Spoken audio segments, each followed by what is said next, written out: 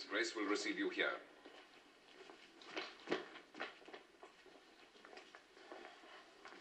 It isn't every day that a Saxon monk has an audience with an archbishop. Open your eyes. You'll kiss his ring and show respect for his Grace, or you'll get my foot on your backside. You're welcome to Canterbury. Kneel to his Grace. I see our young brother is quite unchanged. Has he been troublesome to his abbot? Stubborn as a mule, my lord. Father Abbot tried kindness, but in the end had to have recourse to bread and water and even to the whip. Nothing has any effect. Except for a good kick in the rump, if your Grace will pardon the expression. Stand up straight. Pay attention to your brother. As a rule, the sin of pride stiffens a man's back. Look me in the face. Look me in the face. Well, what do you have to say for yourself? I see. Now, brothers, we relieve you for today from your rule of abstinence. Go to our kitchen before you depart, and I hope you do justice to our cuisine. And this one? We will keep him here with us. He's vicious, your Grace. We are not afraid.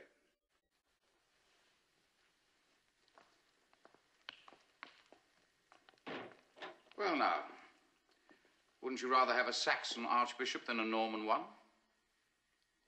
I hope I won't regret sending for you. Why did you? I'm not sure. Perhaps in a young, intemperate way, yours is a voice that is good for me to hear. And why? But please, not too often and not too loud, Brother John. You betrayed your Saxon race.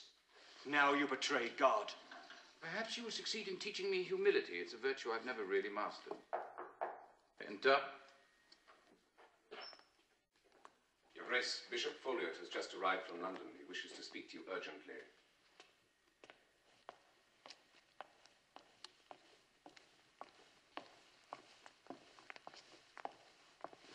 Well, my Lord Bishop, what is it?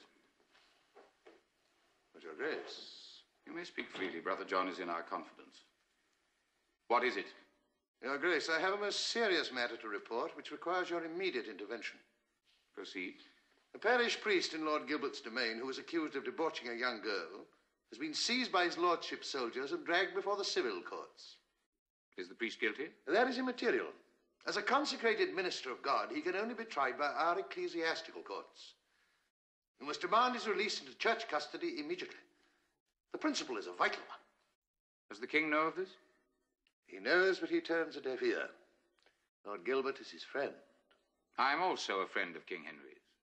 As chancellor, you are his friend. But I wear the mitre now. You also wear the Great Seal of England, and I warned you you could never do so honorably. It is fortunate that I do. I will plead our case to the king. I did not come here to ask you to plead a case. I'm asking you to defend a principle, and you'd better do so quickly. Your Grace. Thank you for your warning. We appreciate your efforts to chart the course you would naturally have followed had you become Archbishop. At least, Your Grace, I could never have been accused of divided loyalties.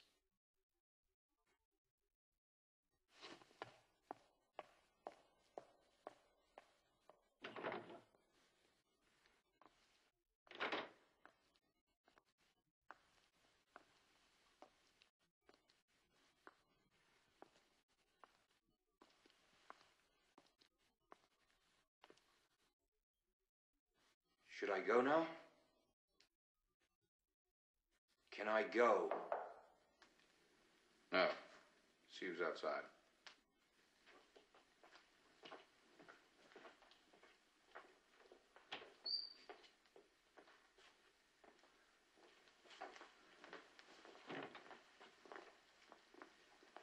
This is Brother Philip, Your Grace. He's come with a message for the Bishop of London. I told him he just left, but now he insists on seeing you. Your Grace, I wouldn't have dreamed of disturbing you, but... You are disturbed, Brother Philip. What is it? I believe my Lord Bishop of London came to you to demand the custody of the accused priest. Yes. The priest is dead. Dead? Yes. He tried to escape, but Lord Gilbert's soldiers caught him and, in the presence of his lordship, killed him.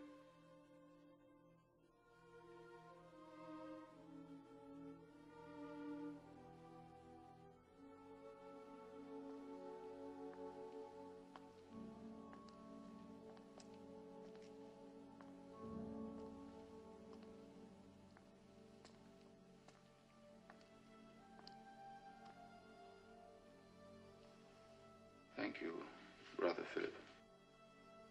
You may retire.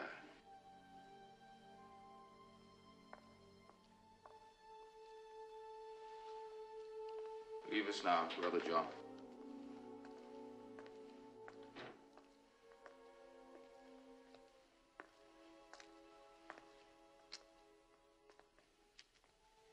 My Lord Jesus, I find it difficult to talk to you. What can I say? I, who have turned away from you so often with indifference. I have been a stranger to prayer, undeserving of your friendship and your love. I've been without honor and feel unworthy. I am a weak and shallow creature, clever only in the second-rate and worldly arts, seeking my comfort and pleasure. I gave my love, such as it was, elsewhere, putting service to my earthly king before my duty to you. But now, they have made me the shepherd of your flock and guardian of your church.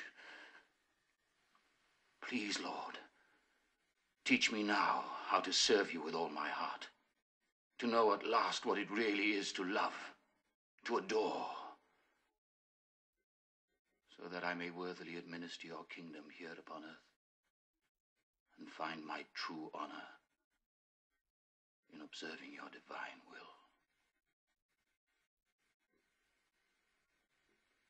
Please, Lord, make me worthy.